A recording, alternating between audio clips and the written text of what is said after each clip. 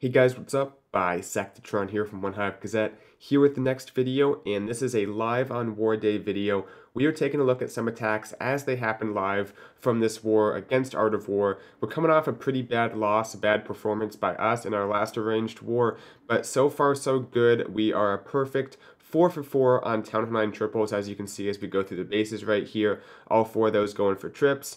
And you guys will see a lot of Town Hall 9 in this video, maybe some 10v11. Probably not a whole lot of Town Hall 10 action. It is very early, and most of the attacks I'm planning on recording are going to be early, the time window at least. So probably mostly Town Hall 9, but I will try to record my own live attack as well from this war. So I'm going to hang around and wait for some people to go in live. Here we go. First one is a 10v11. I actually wasn't expecting to have a 10v11 so early on, but nonetheless, here it is. We're a little bit late, it looks like, but this is a dragon attack trying to 2-star this top Town Hall 11 base. Looks like we have Sarah, who dropped down a golem, and the queen. That's all. Yeah, that looks like that's it.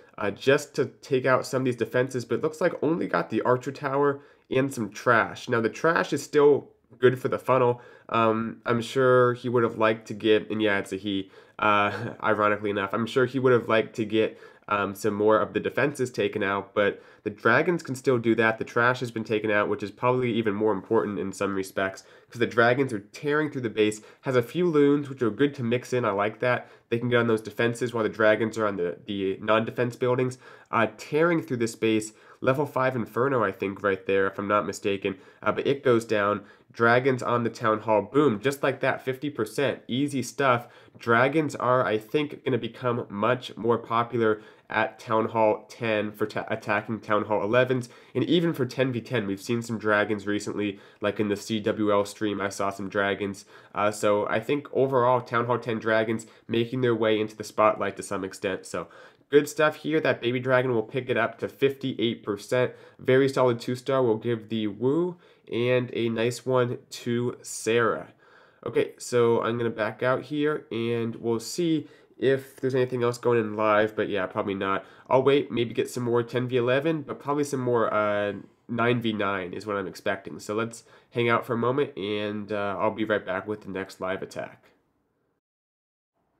Okay, next one going in. A little bit late, but yeah, just actually he dropped his first troop right there. Baby Dragon goes down to create a funnel, it looks like. Tornado Top Hat trying to keep the 5 attack streak going. We're 4 for 4 on 9v9 and 1 for 1 on 10v11, so still perfect. Let's see if Tornado Top Hat can keep it going here with this Queen Walk Hog attack. The Baby Dragon getting great value, creates the funnel, also helps the Queen with the CC. He might not even have to use the ability, or I guess he does use the ability, just to be safe there. She'll step up for, looks like, the defensive queen and a few defenses, although he only has, or he doesn't have any rages. So, I don't know, his queen might go down here. He can poison the enemy queen. Is there going to be any defenses on her is the question. Yeah, the Tesla and Wizard Tower are both on her while she takes out the queen, but with that poison and with those healers, she's just able to stay up long enough to get the job done, take out the queen, and then move around the base. So she'll last a little bit longer at least. The hog's coming in here now that the queen's done her job, and nice hog pathing, nice little hog lane. As I talk about in my videos, you want to have like a 2 defense wide lane for your hogs to move through. That way the heal can cover the entire width of the hogs as they pan out and make their way through the base. So very good there. Second heal might be a little bit early. It looks like they kind of overlapped a little bit. I like the king at the bottom left there, taking out the defensive king. Nice little king trade, because the king can be an issue for your hogs if he's just following them around and picking them off one by one. The healers actually peeled off onto the hogs for a little while, so that was a nice little boost there. Let him use that 3rd heal just a little bit later, and he has 1 heal remaining for a pretty substantial group of hogs as they move on to these last few defenses. There is a Tesla farm at the top of the base by that clan castle, or at the top of the screen at least, and that might be a little bit of an issue, but he has quite a few hogs left up. Giant bomb going off actually, but gets that heal down, that's good. I think he has this pretty easily. The hogs will take out that Tesla farm under heal, and then from there he has cleanup, even a balloon making its way into the base, making an appearance there with some other cleanup troops. This one's gonna be a 3-star, Nice stuff to tornado top hat. Just a matter of a few buildings, and this one will go for it. So there you guys go. Five for 5 on the Town Hall 9 3 stars, and got that one successful 10v11 that you guys saw. So we're looking good. Let's see if we can keep it going. I'll stick around. We'll give a woo. I'll stick around, and yeah, we'll see if we can get some more successful attacks. So no one else is going in. Yeah, so I'll be right back with the next one. And here we go. Margin coming in here against You Got No Chance. We'll see. Baby Dragon goes down at the top for a funnel once again, but looks like he was not expecting, I guess there's no way to expect, a little bit of a Tesla farm, some 2 Teslas right there, and tries to drop a few hogs, but the damage of the second Tesla and the cannon take them out. So he's down like 20 troop space already. I guess he was just trying to create the funnel for his queen. Looks like he wants her to go to the right, but honestly the space, it's symmetrical, so no matter which way she goes, he can probably do the exact same thing just on a different side of the base, because it's pretty much the exact same base on both sides.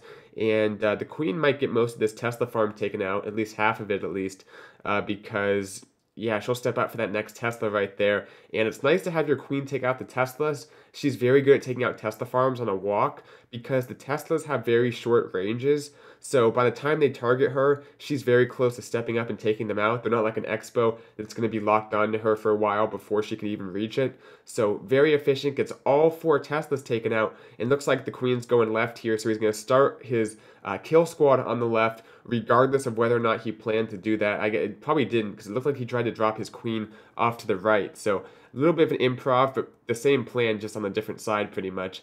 The golem goes down, jump right there to get into the hero compartment, take out the heroes in just a moment. Goes ahead and rages up the queen. Not sure if that was necessary, because that was a very costly rage, because it got almost no value besides keeping the queen up. Probably should have just used her ability and used that rage on the kill squad to get those bowlers, the king, and even the queen going as they stepped in. But it looks like he's still doing okay. The queen sitting back, taking stuff out behind the king, the bowlers. Needs to pop that king's ability right there. There he goes. And here come the hogs making their way in. Has 2 heals for them, so we'll see how he places those. First heal, good over the giant bomb in those 3 defenses. The rest of the troops making their way through. Time is going to be an issue because that opening kind of queen walk thing took a long time, and he has most of the base down, 70% down, but there's still defenses left up. Pops the queen's ability. Those hogs at the top took care of those air sweepers, so I think the top of the base is pretty much cleared out. Just this bottom part's remaining, so all very close to each other. It's doable in 25 seconds, but it's going to be close. The bowlers are hung up on a wall off to the left there, as is the queen. The hogs are making their way through, but they're kind of petering out on this last few defenses right here.